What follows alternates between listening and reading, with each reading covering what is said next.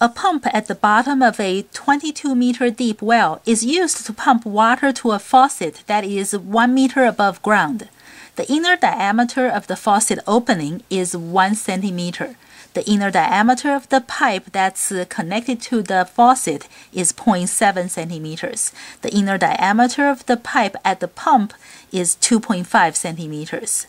If we wish the water to come out of the faucet at 2 meters per second, how much gauge pressure should the pump provide?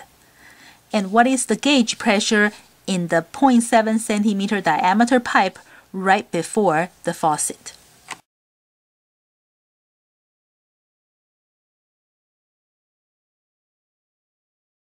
It's a fluid problem, so we're going to use the Bernoulli's equation. And I'm going to call the pump here as 1. Right before the faucet is 2, and at the faucet opening is 3.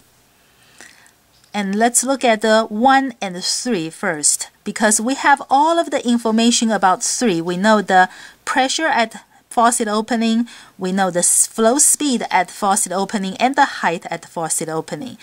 And we can use this information to find the gauge pressure at the pump. Let's see, the P1 is the pressure at the pump, and since we want the gauge pressure, we can say P1 is atmospheric pressure plus the gauge pressure at 1. Because absolute pressure is atmospheric pressure plus the gauge pressure. At 1, we have water flowing, so we can use the density of water 1000.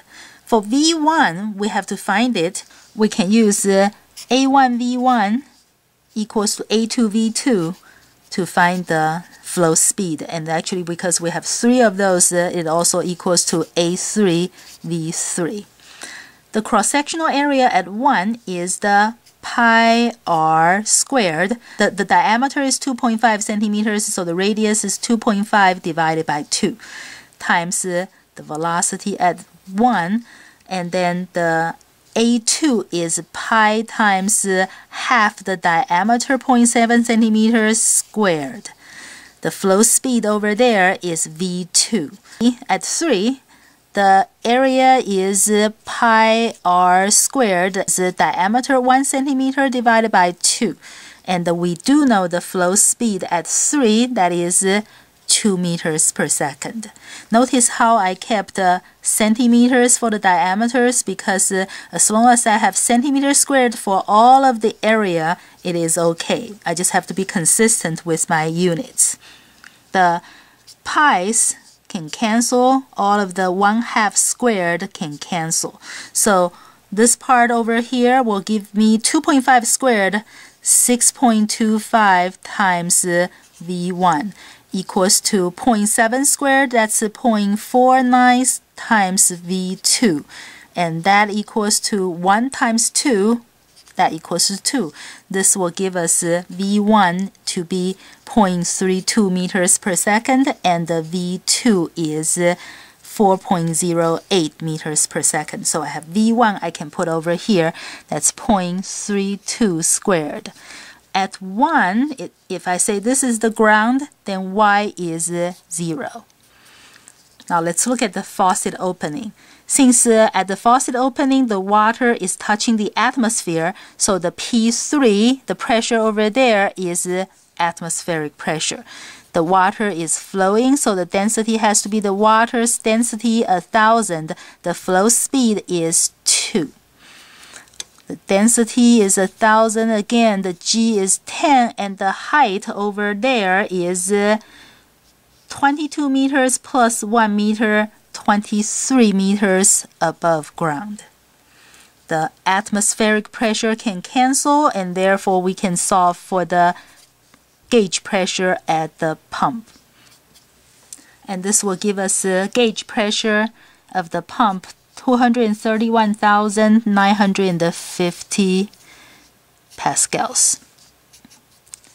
To find the gauge pressure right before the faucet, we can look at the 2 and the 3, right before the faucet and at the faucet opening.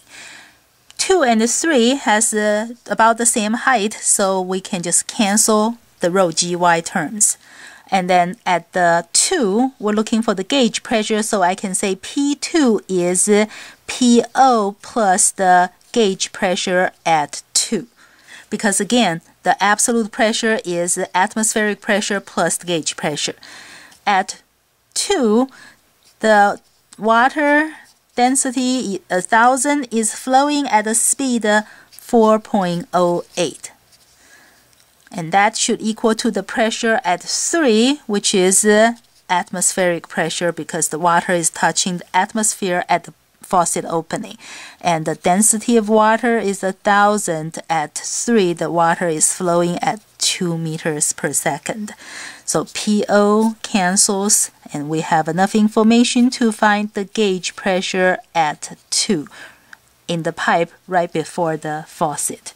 And this will be negative 6,323 pascals.